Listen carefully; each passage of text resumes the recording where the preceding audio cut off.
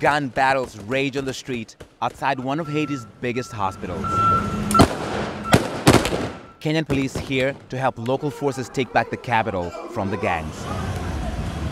The first 400 officers from Nairobi quickly learning how volatile Port-au-Prince can be.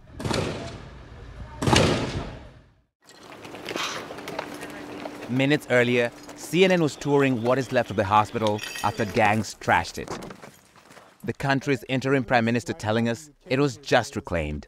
There is no tactical or strategic value for the gangs taking over this. This is really just about, completely discrediting the state.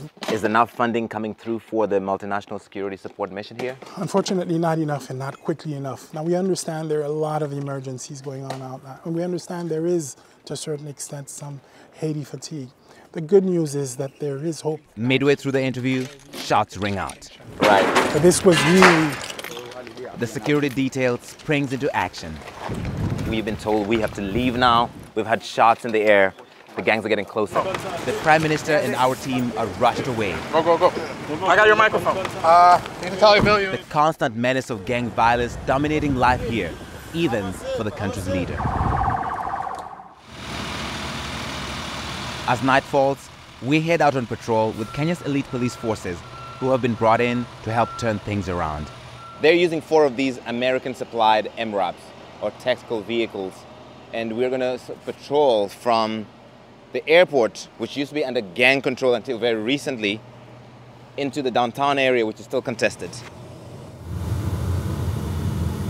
CNN was granted exclusive access to film the Kenyans leading an international security force that is expected to grow to 2,500 officers from 12 countries, funded mainly by the United States.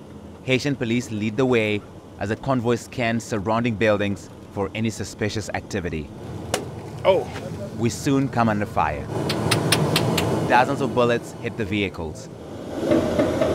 The officers are very casual about it. They're calling it rain.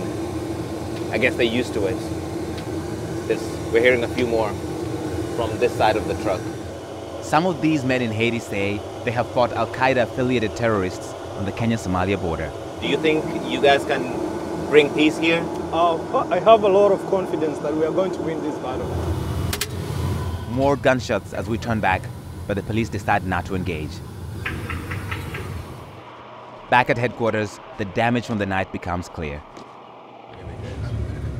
With 85% of Port-au-Prince under gang control, civilians here are paying a heavy price. This is one of the few operational hospitals in the capital, located in the city's red zone and surrounded by gang territory. 22-year-old Neftali Mahdi has brought her malnourished baby in for treatment. She was raped by a gang member, she tells me, and has had to flee her home because of the violence. The hospital lost half of its staff last year. Those remaining are determined not to give up. I have to fight back. You can't leave it for the gang members. I can't leave it for the gang. Someone has to fight back. Someone has to stand up.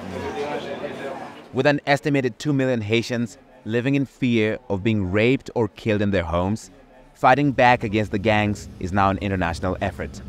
Haitian forces and their allies need resources, but leaders here tell us funding and equipment are not arriving fast enough. It's a matter of support.